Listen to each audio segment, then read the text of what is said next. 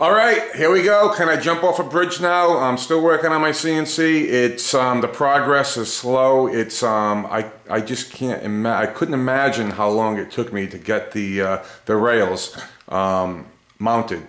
It wasn't easy. I want to jump off a bridge. Let me just say that right now. So if you plan on doing a CNC, plan on investing a lot of time in the minute, smallest details.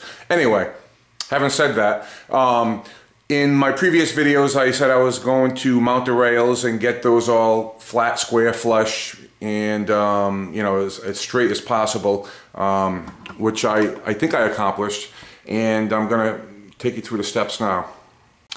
All right, do you remember how I said to you that I was going to use, in my previous videos, I was going to use epoxy, some sort of epoxy to level, like a self-leveling epoxy or something to level out the rails, the sub rails. I didn't go with that method only because you know, in reading a lot of forums, there was different types of viscosities, and you know, everyone had different opinions on everything about epoxy. I was going crazy. So what I basically came up with, basically, they weren't too bad, where I could get away with using shims, basically, which basically does the same thing as, you know, the epoxy. In my opinion, I think the shims that I used are a better alternative because they're hardened steel, stainless steel shims. And I didn't need a lot of them, but they were necessary. And like I said, I wanted to jump off a bridge because you would adjust one thing and over torque something else, and it would throw something else off. It was crazy. And we're not talking inches. We're talking very minute measurements here. But I was able to accomplish it, and I'm going to show you what I've done. So here we go. All right, let me show you what I've been using here. I've been using these as shims. They're actually from a feeler gauge. They're hardened steel.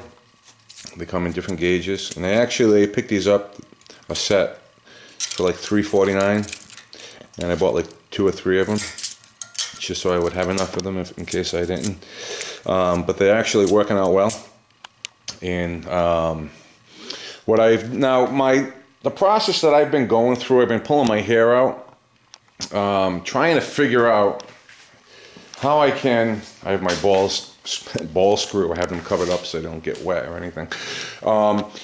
I've been trying to align my rails, and, you know, and with the little metal shims, it's proven to be quite difficult and challenging, only because with these rails, even, you know, how thick they are, they take the shape, they take the form of whatever they're laying on, not by much, you know, we're talking thousandths of an inch, very minute measurements, but they do take on that form. So it was crucial that these are absolutely flat. And furthermore, the trucks that sit on them have to be absolutely level. So with my arsenal of tools, I'm a woodworker, as you know. I'm not a machinist, so I'm kind of limited on what I can use for tools to get things straight and flat and level. Let me just go through a few things, headaches. For instance, this aluminum 4-foot rule. One would think that it's flat. It's absolutely straight, but it's not. Even though it appears to be by the naked eye, it's not. So again, it's what do you reference from? So I found this to be useless. My 4-foot bubble level right here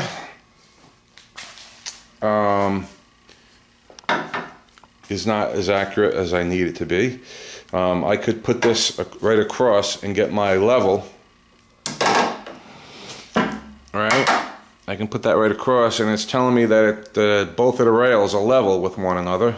But again, the bubble level is only as accurate. It's, you know, it's a woodworking tool. It's for me, you know, it's to get level, to get a level on a surface that you don't need to be, you know, have high precision, high accurate measurements.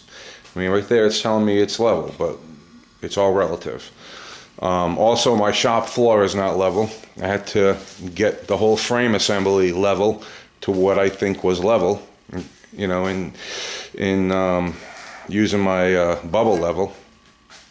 So what I've done was I've been using the combination of all of those, including, you know, the angle finder right there, which tells me it's absolutely 0. But again, how accurate is that?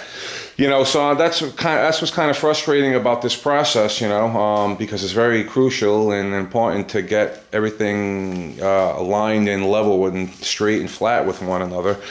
So it's been an ongoing process and it's a struggle. What I actually done now, everything's all shimmed up, and to be level and straight to what I think it is, I came up with this system using my laser level right there.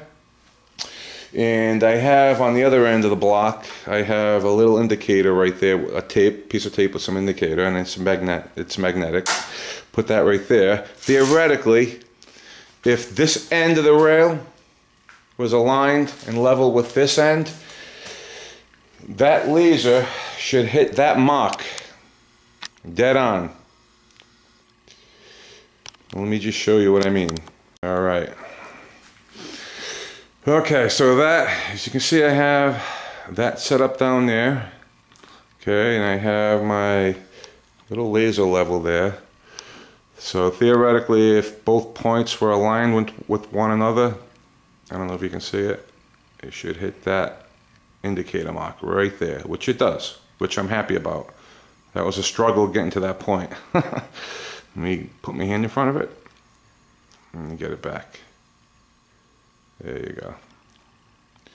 So theoretically, as I move that block down the rail, it should stay at that level and not jump up and down. So let me bring it down to this point. Okay, and as you can see, let me bring it right there, and it's dead center of that point, that laser point. And theoretically, if I move it down, it should not jump. I just hit it with my camera. But you get what I'm saying, and it's actually, it's perfect. So I'm happy with that. Now, theoretically, if both of these rails were aligned with one another perfectly, I should be able to move this reference point to that block, and that laser light should hit that reference mark. So let's try it. Alright, you see I got my laser light, I got my reference mark on the other block down there, and it's hitting it. Let me take it, there you go. Let me align it better, but it's hitting that mark, so I'm happy about that. Okay, so what I'm going to do is try it at all points on the rails, all 4 corners and in between, everywhere in between. And that should be my indicator, and that should tell me that both of these rails are aligned with one another, from what my tools at hand are telling me. So let me just show you one thing over here. That's the block that's showing me that that's level, and here's another one right there that's telling me that that's level. And I also have done that on all 4 blocks at all points on the rails.